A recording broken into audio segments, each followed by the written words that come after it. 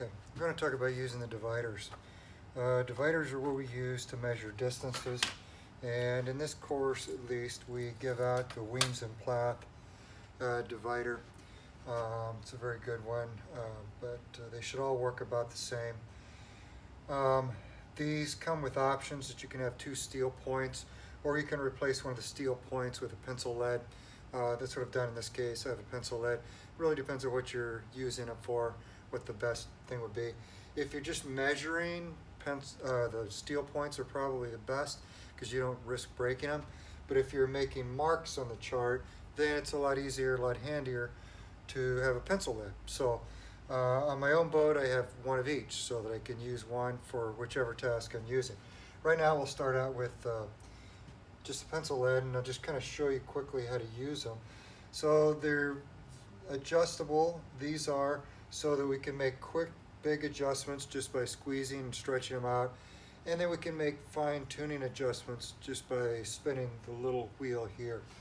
And what we would do if we were measuring distances, we'd have 2 points, say between the sea buoy out at New Haven to the entrance of the harbor. If I just wanted to measure that distance, I'd put the point, one point on my start, the other point on my destination, however that is, and then I could measure that, and I can measure it in 2 places. Measure it on the latitude scale on the side of the chart, and I could measure here 1.123, a little bit more than 1.3 miles, almost 1.4 miles.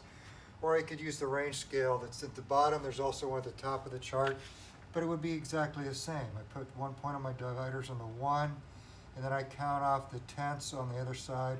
1.123, sure enough, almost 4 miles. That's how I would measure my distances.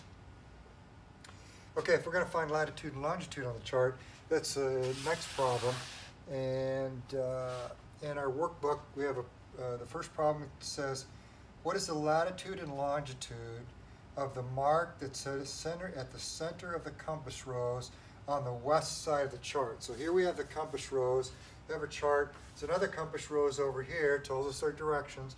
This would be the east side of the chart. Here's the west side of the chart. So the problem's asking us, what is the latitude and longitude of the mark that's at the center of the compass rose? So we want to find out what that is. If we could stretch across, we would see the latitude is on the scale on the side of the chart. Longitude is on the scale at the bottom of the chart. If we used a straight edge, we could do that. A lot of people do that. It's a shortcut. I do not recommend that because it's too easy to have it off. The best thing is to use your dividers because they're extremely accurate. And how you do it is you place 1 point of the divider on the mark that you're trying to measure, stretch it out until it reaches the latitude line that comes across the chart. So I stretch it out till I reach it, and just to make sure that I have reached it, I'll swing an arc, and it doesn't quite touch it, so I'm going to lengthen it out, and I lengthen it out until it just touches that latitude mark. And so now I have accurately measured how far this mark is above that latitude mark. And so now I carefully take my dividers, not squeezing them, I just hold one side.